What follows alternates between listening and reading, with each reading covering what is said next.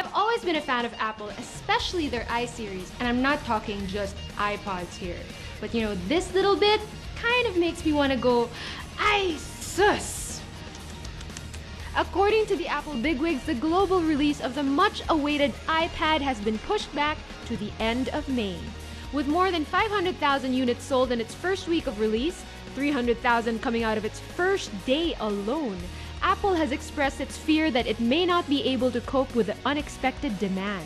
According to the official press release, with the surprisingly strong US demand, we have made the difficult decision to postpone the international launch of iPad by 1 month until the end of May. Okay, Apple, we're already sold on the idea, so cough up those extra units ASAP.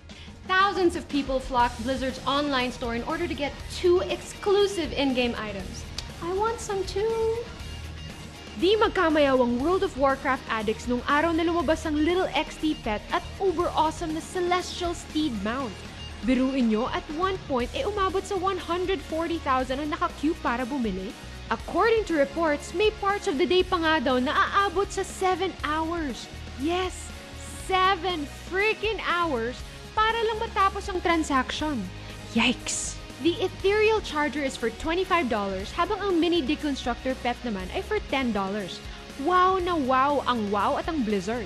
Corporate greed? Well, it's up for you to decide. Sobrang astig naman kung meron ka, diba?